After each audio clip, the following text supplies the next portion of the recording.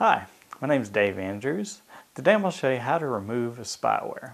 We're going to use a program called Spybot, which I've found is the best program on the internet for removing spyware. So let's go to our computer. We're first going to download it by clicking our Start button. Go to the internet. Let's go to Google and just do a search for Spybot. S-P-Y-B-O-T. Now it's going to return a lot of values, but the one you're looking for is the home of Spybot. Let's click on that, and then click on Download. And from these links here, you can download and install the program called Spybot. Now, I already have it installed, so I'm going to go ahead and run it. Just going to find in our Start menu Spybot Search and Destroy.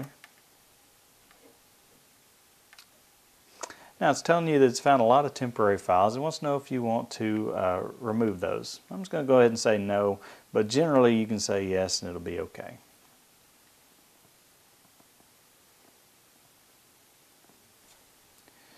Now since this is the first install of my program, it's going to ask me to go through this wizard. You can run updates from here, but I'm just going to click on Start using the program. This is the main screen.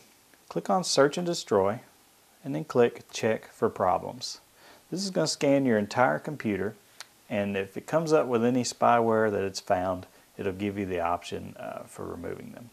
It's that easy to search your computer for spyware and to remove it.